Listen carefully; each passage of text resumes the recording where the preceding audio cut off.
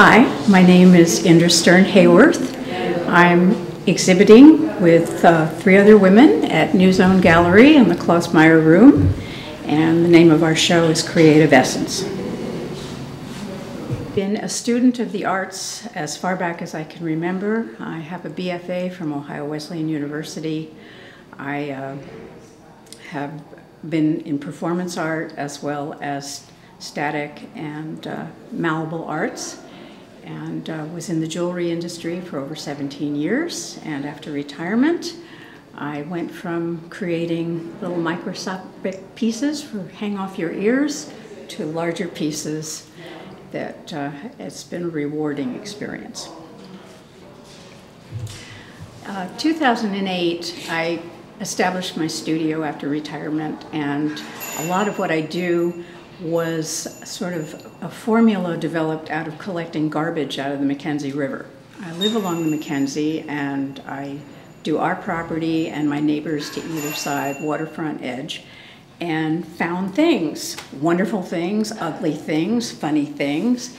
But the river and what I have pulled out of there is really kind of a background to a lot of what is involved in this show. Now, this piece called O Tangled Web of Life, after the poem, sort of bespeaks an attitude of mine about living, and it certainly has been qualified as I age.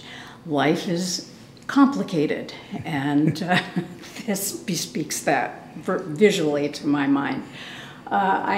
With this show, the women I'm working with have encouraged me to move beyond monochromatic. I was working with natural wood, leaving it natural, and they pushed me into incorporating color. So this was a huge leap of faith for me to incorporate all those colors.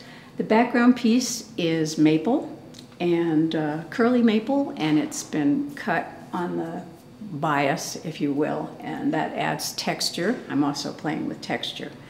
The frontal piece is bark with old ivy roots, and that is another layer on top of another layer on top of another layer, and paint and coloration is another layer. So it's a multi-layered piece. It's far more complicated visually than it first appears, and so is life. This piece was a gift from the Mackenzie. Maple, big leaf maple, grow along our property line, and a lot of pieces fall into the river, and the cold water, the high mineralization, will eventually fill heartwood and harden it up, so it's great to work with. I got rid of all of the brittle and diseased areas, and this is what I was left with. And no color. This is all natural. It's sealed, but you can see the variations. There were red tones through here, and hints of purple in here. And this is all Mother Nature at work. So this was a wonderful piece to work on. All my work is found and will sit for 2 to 3 years to cure. It's naturally air cured. I don't do any artificial drying, and I want to make sure that it is set and finished all its cracking and splitting before I start working on a piece.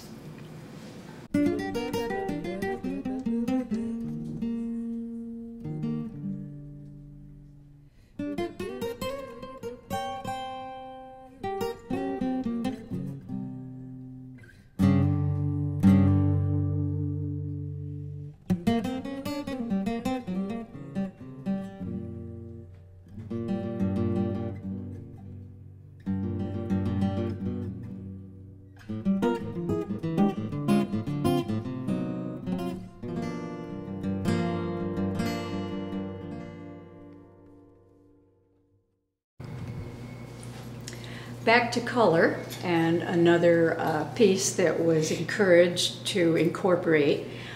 This piece is called Water. I have various themes. One theme is dealing with elements. Another is dealing with social issues and environmental issues. But this one deals with the elements, and it's water. And it's primarily bark, but there is some wood in it as well. And I let this cure for over 5 years before I knew what I was going to do with it. And inset, there are stones that are all of a green tone that I pulled out of the Mackenzie River. So I have inset stones, and this was months of dealing with color, mixing greens and blues, going out, staring at the river, watching it change color with the sky, clouds, whatever, and coming to a point where I was comfortable with it. Having been in the jewelry industry, I sort of slipped into, and they're very subtle, I set antique Czechoslovakian glass beads into various holes all throughout this piece. So it's pretty nuanced. If the right light hits it, you'll see a gleam. But this is water. Not always serious. Whimsy comes to play a lot of times in my creative process. And a couple years ago, it was getting close to back to school. I don't have any kids at home anymore. I get news about my grandkids and their excitement about getting on the bus, as well as traffic locally. You have to plan your timing because there's one school and only one egress on 126 there at Walterville, and if you don't plan your time, you get stuck behind a bus. And so thus, wheels on the bus. I looked up the color for school bus, and a lot of these pieces are actually burn pieces from the Holiday Farm fire, but put it all together in sort of an esoteric statement on a school bus. Wheels on the bus. The bee's knees, an old saying from way back when in the 20s and 30s. This is actually wasp nest, and these are all convoluted pieces. Some of them burned pre-Holiday Farm fire, but threw in the yellow for the striping on the bees. Roka Walsh's pieces are mixed media. Photography is the base, and she manipulates her imagery to evoke remarkable depth and spirituality. This piece, The Sentinel, started with a simple tree, but there's also, very subtly at the top, a crow, and they're generally watching us.